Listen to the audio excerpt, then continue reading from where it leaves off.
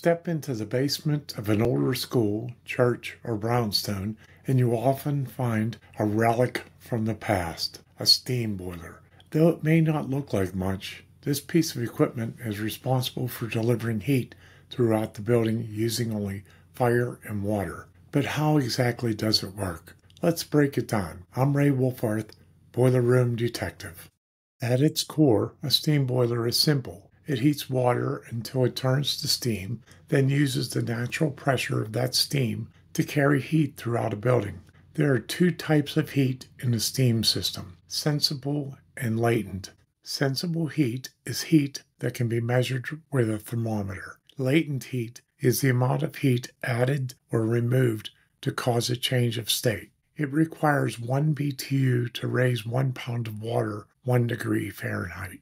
The boiler is partially filled with water, usually no more than 2/3 of the way. Of the water line is air. When the thermostat calls for heat, the boiler checks its safety controls and, if satisfied, turns a burner on, igniting natural gas, oil, or starting electricity, depending on the system. That flame heats the cast iron or steel heat exchanger, which then transfers heat to the water. As the water reaches 212 degrees Fahrenheit or 100 degrees Celsius at sea level, it begins to boil and change state from liquid to a vapor, steam. Here's where the magic begins. Steam, being lighter than air, rises naturally. No pumps or blowers are needed. The pressure created inside the boiler, often less than 2 psi in most low-pressure heating systems, is enough to move the steam through a network of pipes that lead to radiators or convectors. In a one-pipe system, common in older homes,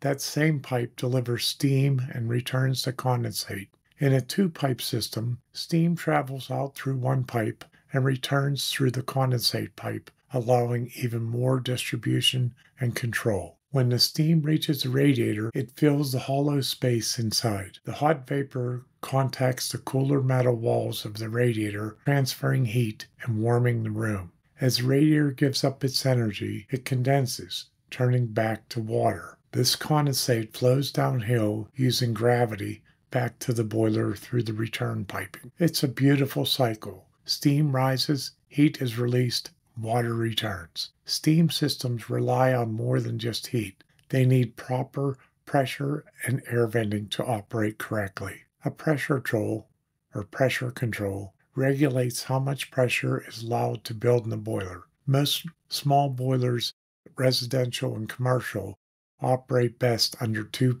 psi.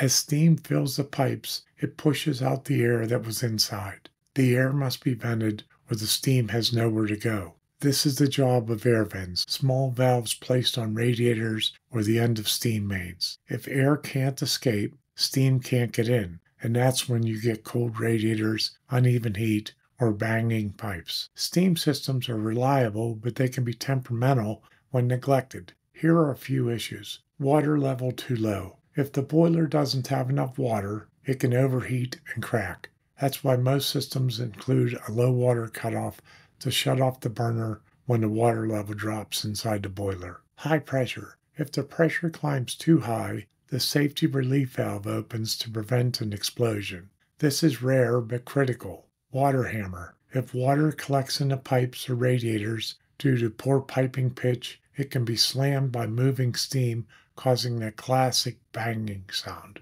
Dirty water. Minerals, oil, or sludge can interfere with proper steaming, causing surging water lines or damaged components. Regular maintenance, such as blowing down the low water cutoff, skimming new boilers, or checking the air venting, keeps the steam system running smoothly. Steam boilers have been heating buildings for over 175 years. Many of the systems installed in the early 20th century are still working today.